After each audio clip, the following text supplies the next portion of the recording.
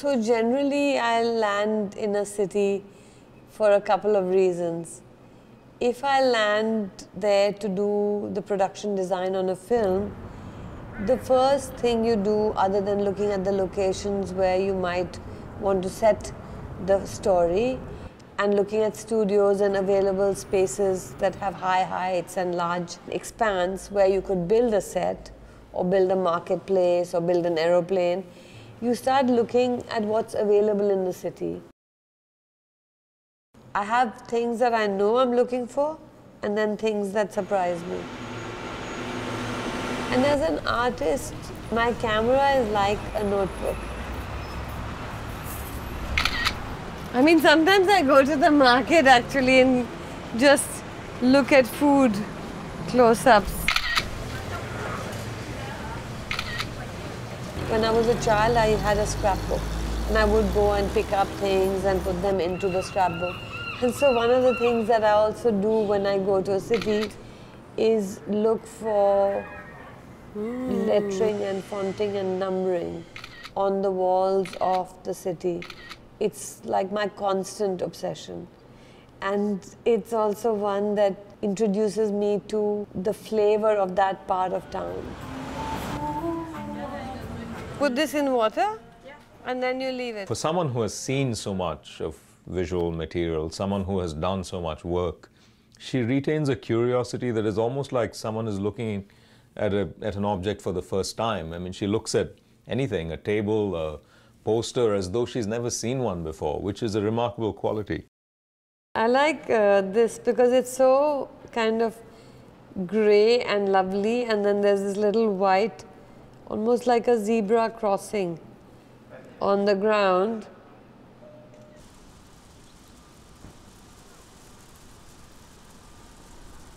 Aradhana and I were talking about some kind of public art project that she could do here, given that she builds these massive sets. But what do you do with someone who gets, I don't know, and works on a couple of $1 million design budgets? We couldn't do that. So we're like, okay, what can you do for 5,000?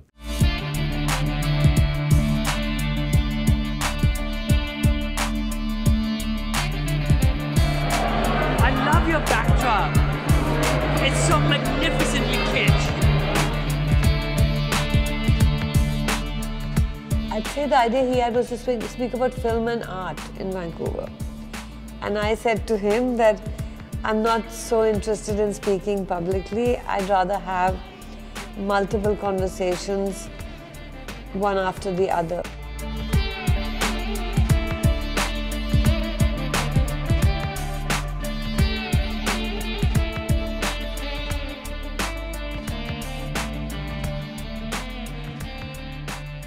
The first time actually it emerged in my mind, the idea of a photo studio, was we needed to shoot a couple in a movie. So for West is West, we needed a couple whose family portrait was their marriage. And so we created a studio for them and shot the photograph in the studio. I think it was already seeded in my head to do a kind of studio rendition of people sitting for a portrait.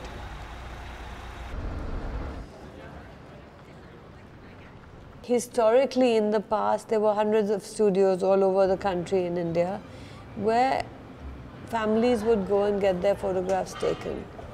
They would come with, the couple would come, the children would come, sometimes they would dress up in costumes from another part of the country and come and pose. And that became like their mantelpiece photograph. I'm gonna go to this exhibit anyway, so why not throw on a dinosaur costume? Had it in my closet, just sitting there. As you do. This is one of two actually. I've got another one. You have another I have another one. It's inflatable. So, you know, the interesting thing is that the camera came to India about a year after it was invented. So almost immediately it shows up in this new colonized land and everything is photographed. But there's something when photography became particularly Indian, is that I think as a culture we completely rejected realism. It was not acceptable to just shoot a photograph there had to be some crazy backdrop, some sort of fantasy involved, make-believe, dress up, or you painted onto the photograph to transform it a little bit. And this idea of photography as a realist medium is not something that, that the Indian eye really took to. So it's really interesting, this backdrop that Aradhana has, which was painted by the truck painters who worked on Darjeeling Limited for Wes Anderson. There was the cart, and there was the painting that was part of the cart. And she was over there, and she was reaching her hand and smoothing out a ripple in this blue, blue sky. And as soon as I saw that, I was like a kid with candy. Like, I was just pulled into the gesture. We always said, if we can capture you for 5 seconds, we got you. So if we can stop you and you look around, you say, oh. And you start maybe talking to the person beside you, or there's some kind of engagement happens. All of a sudden, you now have community.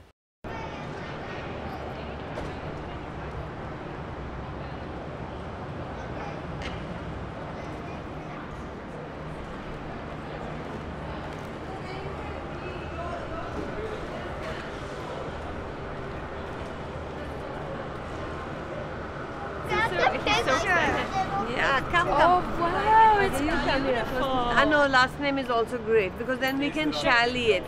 And then email.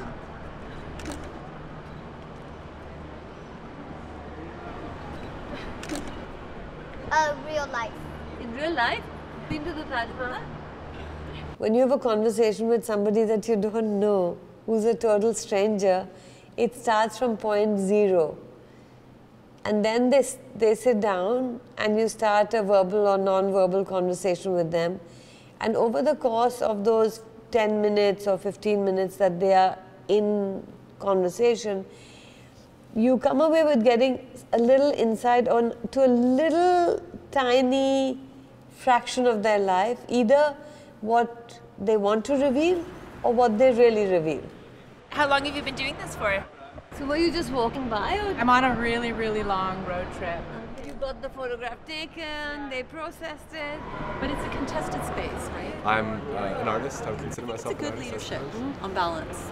And I also think much credit to the community. And Vancouver's a film town, so people are always curious about what kind of filming is going on. And there's a lot of hope. Maybe I might be in that film. This is the last lot. Okay. Yeah? Solid? I saw this art piece as an investigation. And sometimes I think it takes an outsider's view to let people who live here kind of talk about their own place.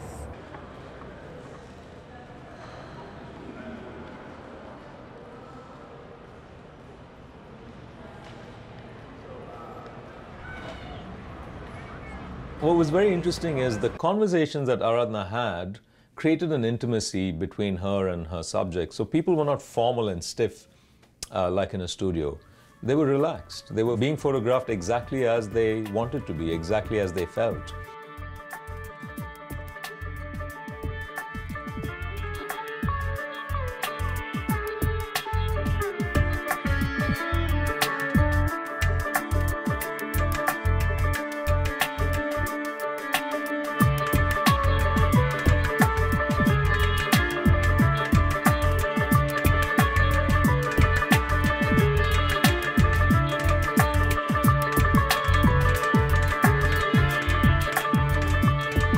The result was really the process. I think she just wanted to have something in which the process was as important, in which the conversations with people, in which the act of making this, in which opening up the city to be a public art space was in fact the result that was intended.